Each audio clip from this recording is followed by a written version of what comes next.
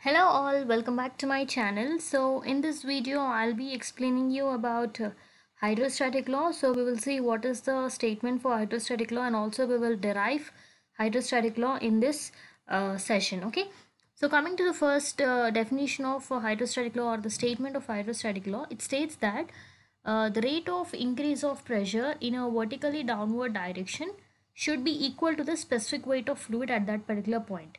Means, say suppose you have any uh, free liquid surface, and this is say suppose this is a free liquid surface, and as you are moving downwards, means when you're vertically moving in the downward direction, means along the depth, if you are going downwards, if at a particular point you want to calculate the pressure of fluid at that particular point, so it's very difficult for us to calculate the pressure at that point because we are somewhere deeper inside the free surface.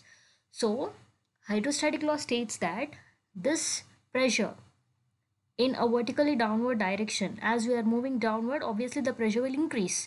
So this rate of increase of pressure in this vertically downward direction, or in a depth way, this pressure can be calculated by just knowing the specific weight of that particular fluid.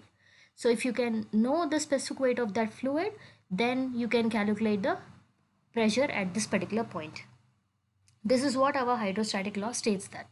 So the same mathematical expression is written here. You can see, so dp by dh, which stands for rate of increase of pressure in the vertically downward direction, means I am considering the depth to be represented by h. So rate of increase of pressure in a depth direction, means in a vertically downward direction, is dp by dh, and this is equal to what? Specific weight of the fluid at that particular point. So specific weight is generally denoted by small w, or else you can also write dp by dh is equal to rho into g. This is what is we will be proving right now. Okay, so for proving this hydrostatic law, what I'll do is I'll consider a fluid element. So out of the entire liquid surface which I have shown you, in that I am going to pick out one fluid element, and I assume the fluid element to be of some arbitrary shape. So here I am taking that arbitrary shape to be a cube shape. So I'm assuming the fluid element to be in the shape of a cube. Okay, so now I will try to write what are the forces acting on this fluid element, and then I try to apply the equilibrium of forces, and I'll try to get out my hydrostatic law. Okay, so let's see that. So for this, you can see right on the screen, there is a fluid element which is in the form of a cube, and the height of the fluid element, or the depth of the fluid element, is dh, and the area of the fluid element is dA. Okay, so you can see P is the pressure acting on the upper surface of the fluid element. There is some pressure P which is acting on the upper surface, and P plus dP is the pressure acting on the lower surface of the fluid element. What is this P plus dP? Already a pressure of P is acting on the top surface. So, and we told as we are moving downwards, the pressure is increasing. So we don't know mathematically how much the pressure is increasing. So let that increase of pressure be some dP. Okay, so already there is pressure P acting with increase in pressure dP. So therefore the total pressure acting on the lower surface would be P plus dP. Okay, and you can see the direction is in the opposite direction to the upper pressure force, because for equilibrium condition, that I'll tell you when I'm talking about equilibrium. So P plus dP is the pressure force, no, it's the pressure acting on the lower surface of the fluid element, and as I told earlier, dA is the area of the fluid element, and dH is the height of the fluid element, or the depth of the fluid element. So now what shall we do is, let's calculate the rate of increase of pressure, which is our hydrostatic law. So for this, what I'll do is I'm gonna write what are the forces acting on the fluid element. So for first, let's see what are the forces acting on the fluid element, then we will apply the equilibrium concept. So you can see here, just now I told you in the earlier slide, P is the pressure acting on the upper surface of the fluid element. P is the pressure acting. So what would be the pressure force acting on the upper surface? There is a difference between pressure and pressure force. So pressure force acting on upper surface is equal to, see, pressure acting means you wrote P, but I am talking here about pressure force. So that would be equal to P into dA. You may ask how this came. We have a formula, pressure is equal to force by area. Pressure acting on any surface is equal to force acting by area. So here the pressure acting on the fluid element, on the top surface of the fluid element is P, of course, which is equal to F by what is the area of the fluid element? dA. So from here what is force equal to? P into dA. That's what I have written here. So force acting on the force acting on the upper surface of the fluid element is pressure into area of the fluid element, which is P into dA. Similarly, what is the pressure force acting on the lower surface of the fluid element? Pressure force acting on lower surface is equal to, what is the pressure acting on the lower surface? P plus dP. So P plus dP into area of the fluid element. So it is P plus dP into dA. Same concept, same formula from here. Next, you can observe I have weight of the fluid element which is acting vertically downwards. Always weight acts vertically downwards, this we all know. So weight is also a force, right? So weight is the third force which we consider. So weight of the fluid element. So what is weight of fluid element? How do we calculate the weight of the fluid element?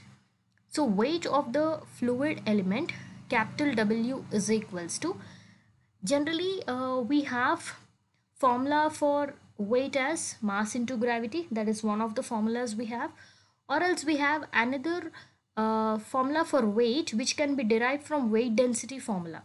We have weight density or specific weight of a fluid is equal to weight by volume of the fluid.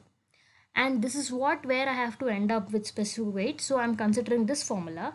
So from here, what would be weight written as? Weight can be written as specific weight into volume. So there's a difference between capital W and small w. Capital W stands for weight, small w stands for specific weight. So which is weight into volume. So this is equal to specific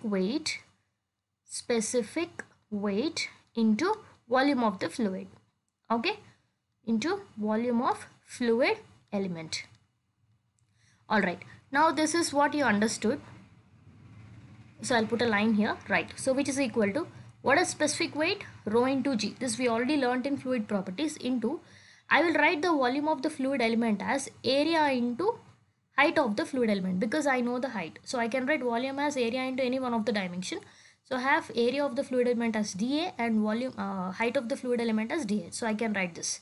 So now I am ready with pressure force acting on the upper surface, pressure force acting on the lower surface, and I'm ready with weight. So now I have calculated all the three forces acting on the fluid element. There is no other force, only three forces are there. I have calculated the values. So now what I'll do, I'll apply the equilibrium concept. So now equilibrium concept means what? Summation of all forces equal to 0. So all the upward forces will be taken negative and downward forces will be taken positive. Means all the forces acting towards gravity will be taken as positive and the one which is acting against them is taken as negative.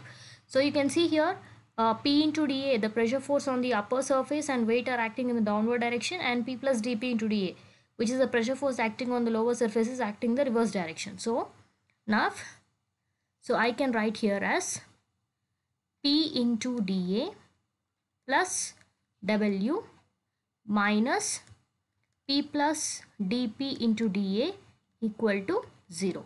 I am applying the equilibrium concept. Okay. So I will substitute the value of W here.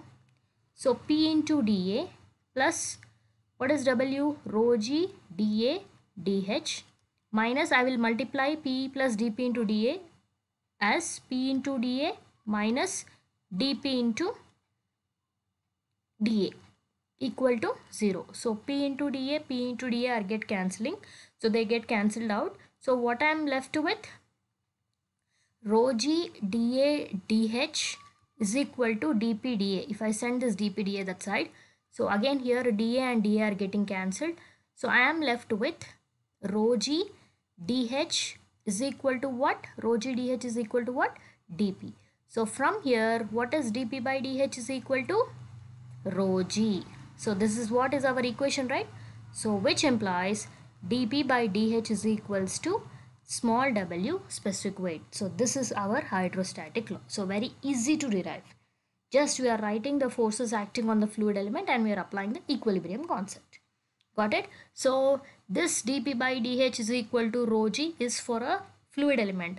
So if I want to calculate on a whole, then if I integrate this, I would result in P by h is equal to rho g.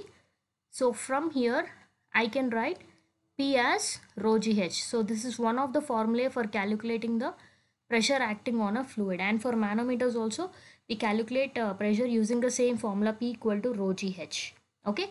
And from here, you can write h as P by rho g. So from this point, you can write h is equals to P by rho g. This is called as pressure head, what we see in Bernoulli's equation. Got it, guys? So this is how we derive hydrostatic law. So this is quite easy and simple to derive. So I hope you understood the video. If you want the notes, please click on the description of this video. You'll have a link. Go click and download the notes. Thanks for watching.